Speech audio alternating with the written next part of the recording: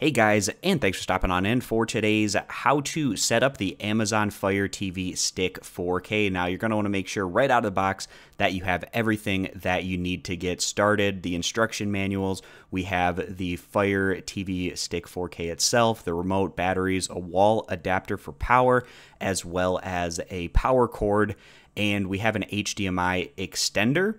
And this HDMI extender, you can use it if you're having a hard time plugging in the device to the back of your TV. Sometimes it can be a tight fit, or just to get better signal from Wi-Fi or your remote. It's nice to have that Fire TV Stick a little bit away from the TV if you need it for that. So once we have all of the items that we know that came in this box, we're going to start setting up the power. So we need to take our power adapter and plug in the USB. And then, of course, the wall adapter is going to plug into the wall on one end. The other end is going to be plugged in to our Fire TV Stick 4K in that micro USB slot. I was having a tough time plugging my Fire Stick 4K into the back of my TV, so I'm going to put the HDMI extender. Now, make sure you know which HDMI port that you're plugging into, and then find that particular source on your TV. So if it's HDMI 1, make sure you're on the source HDMI over on your television. Now we're going to transfer over to our TV screen as things start to boot up with our Fire Stick TV.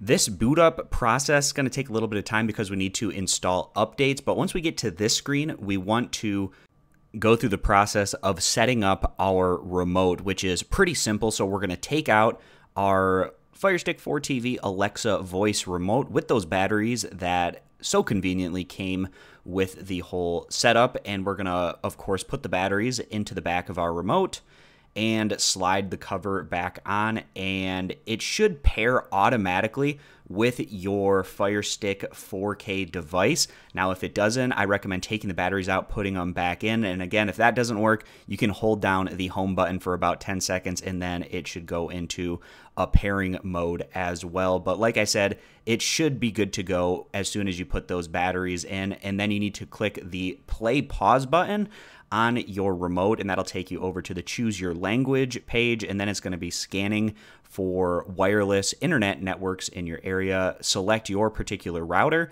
then you need to type in your wireless router password, and then it's going to connect you to your internet through your wireless router.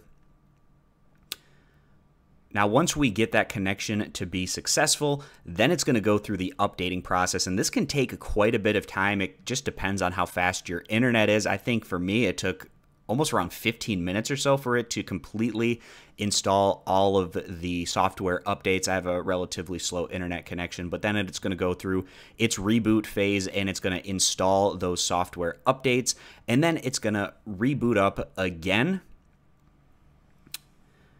So this is very similar to the first time around before we installed those updates, but it's going to be a little bit different this time, the second time through. So now, once it goes through that boot up phase, it's going to scan for networks. And then again, it's going to check for updates, but since we just updated the system, it's going to take us to this page where we need to say that you already have an Amazon account or that you're new to Amazon, but you're more than likely probably going to have an Amazon account. You type in your Amazon account email and also your Amazon account password, then click sign in.